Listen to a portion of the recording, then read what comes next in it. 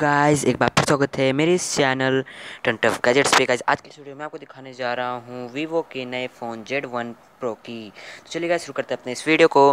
Guys, ये phone Qualcomm Snapdragon 712 AI processor के साथ आता है। इसमें 32 मेगापिक्सल का इन डिस्प्ले कैमरा मिल जाता है और 5000 mAh की बिग बैटरी आपको इसमें देखने को मिल जाती है। 16 मेगापिक्सल, 8 मेगापिक्सल और 2 मेगापिक्सल का AI ट्रिपल कैमरा इसके रेयर कैमरा में दिया गया है। इसमें फास्ट चार्जिंग सपोर्ट करता है, 18 वाट का फास्ट चार्जिंग सपोर्ट करता है।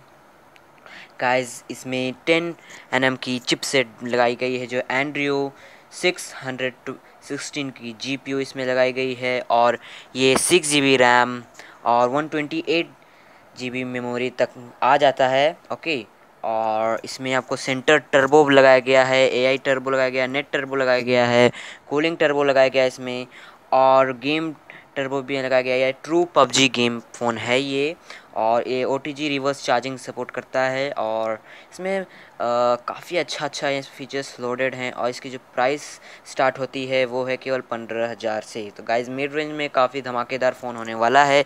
इसमें बिगर डिस्प्ले आपको मिल जाता है, 16.59 सेंटीमीटर FHD प्लस डिस्प्ले आपको मिल जाता है, जिसमें 90.77% का स्क्रीन टू बॉडी रेशियो मिल जाता है। इसमें 3 कलर वर्जन आ जाएंगे, सोनिक ब्लैक, मिरर ब्लैक और सोनिक ब्लू।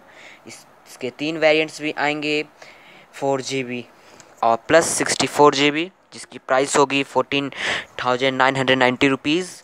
एक फिर दूसरा होगा 6 GB का रैम और 64 GB का रोम, जिसकी प्राइस होगी 16,990 और 6 GB प्लस 128 GB का, जिसकी प्राइस होगी 17,990 रुपीज़।